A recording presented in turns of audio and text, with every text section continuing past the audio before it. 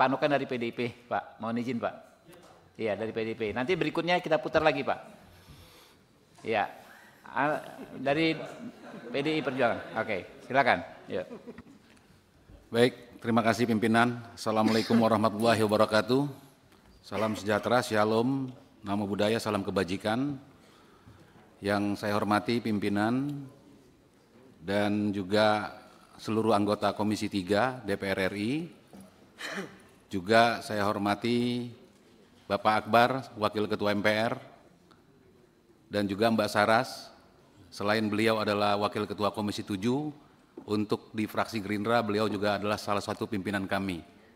Dan kami salut bahwa pada hari ini kami mendengar langsung pimpinan kami dapat mewakili untuk membela martabat seseorang. Ini yang sangat luar biasa. Yang saya hormati juga Bapak Kapolda Sulawesi Sulteng, Pak Kapolda NTT. Pertama-tama saya ingin sedikit membahas kilas balik dan ucapan bela sungkawa juga mewakili kawan-kawan sudah tersampaikan, terutama juga kepada penasihat hukum yang sudah berjuang cukup panjang. Tapi sekali lagi dari penjelasan dari Pak Kapolda Sulteng tadi sudah luar biasa. Namun yang perlu diingat, kejadian tersebut terjadi di kekuasaan wilayah kewenangan Polda NTT, Pak. Ya ini Polda NTT ya. Jadi ini yang perlu Polda Sulteng ya, Polda Sulteng. Jadi perlu menjadi satu yang perlu kita garis bawahi bahwa ke depan tentang di tempat penahanan maupun bagaimana sikap-sikap daripada para petugas itu harus menjadi perhatian, Bapak. Ya, karena hal ini bisa saja terjadi berulang ya. Dan kalau terjadi berulang di Polda yang sama, ini akan sangat luar biasa menjadi presiden yang sangat buruk. Gitu. Saya tidak begitu banyak mengomentari karena memang ini semua satu jalan, satu nafas antara penasihat hukum ya, dengan keluarga maupun dengan Polda sendiri, dengan pimpinannya. Langsung saja saya ke Polda NTT, Pak. Ada satu isyarat yang saya tangkap. Ibda Rudy ini rupanya merupakan salah satu personal yang boleh jadi kita bisa nilai sebagai otokritik dalam sebuah institusi. Karena kalau saya melihat dari pemaparan, adanya banyak perbedaan-perbedaan pendapat terkait dengan TPPO maupun dengan BBM.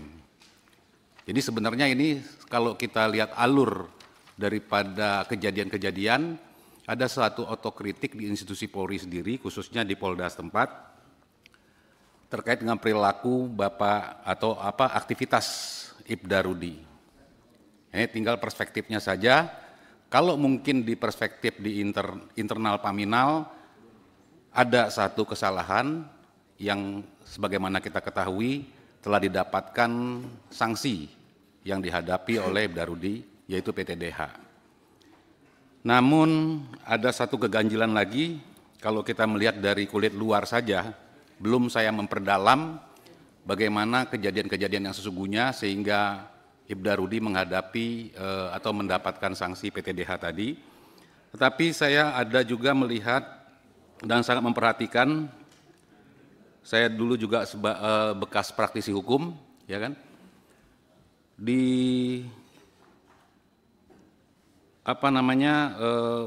Ibda Rudy pernah dilaporkan pencemaran nama baik. Pelaporan pencemaran nama baik ini, itu titik objek dalam pemeriksaan itu adalah apakah yang dilaporkan itu adalah benar, ya, dan apakah yang melaporkan itu tidak benar atau pelaporan palsu seperti itu. Nah, maka pemendalaman dan pemeriksaan itu tentunya harus dapat ditelusuri apakah kebenaran pelaporan yang dilakukan oleh Ibda Rudy ini benar ada kejadiannya atau tidak. Memang betul bahwa Ibda ditetapkan sebagai terlapor Ibda Rudy, yaitu telah melanggar atau bersalah. betul itu, saya baca ini. Tetapi dalam pendalaman tersebut, apakah betul yang dicemarkan atau sebagaimana yang dituduhkan oleh Ibda Rudy kepada seseorang itu, atau si pelapor, itu benar-benar ada kejadiannya atau tidak? Ya. Kalau benar ada kejadiannya, maka inti objek yang diperjuangkan oleh Ibda Rudy itu adalah tentang BBM ilegal. Ini merupakan satu presiden yang sudah masuk menyeruak ke institusi Polri sendiri, khususnya di Polda NTT. Selain itu, Bapak Kapolda dan jajaran, apakah dengan kejadian Ibda Rudy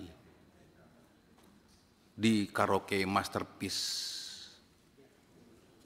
ya, maupun juga dengan adanya pergi tanpa izin ke Jakarta 3 hari, ya, sebagaimana temuan yang sudah dilakukan, apakah sudah ada sebelumnya peringatan,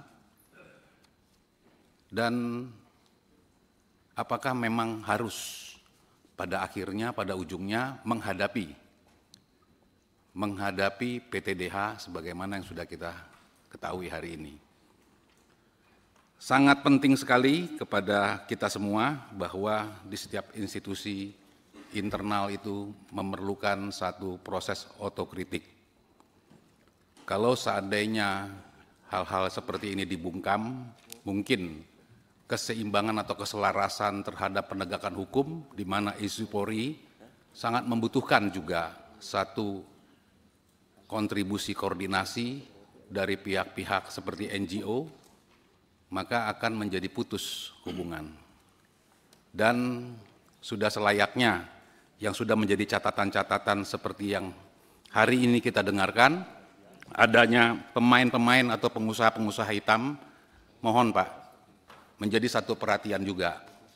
Ya, kalau di mata masyarakat Ibda Rudy adalah sebagai pahlawan, sebagai informan terbaik, sebagai jembatani untuk penegakan hukum, ya maka kalau ada terbukti pengusaha-pengusaha hitam itu pun juga ternyata ada pelibatannya, kami berharap ada satu tindakan tegas, Pak.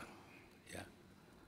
Saya kira itu saja, dan harapan kami dengan mekanisme yang mungkin berlaku di institusi Polri, ya kita berharap Ibda Rudy Soik dapat kembali beraktivitas sebagai anggota Polri. Demikian. Ya. Terima kasih.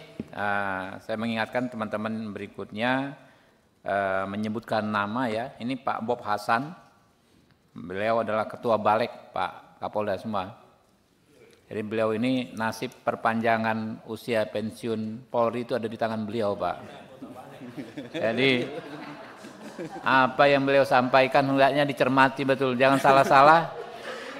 Beliau tersinggung tertunda 5 tahun lagi tuh Pak.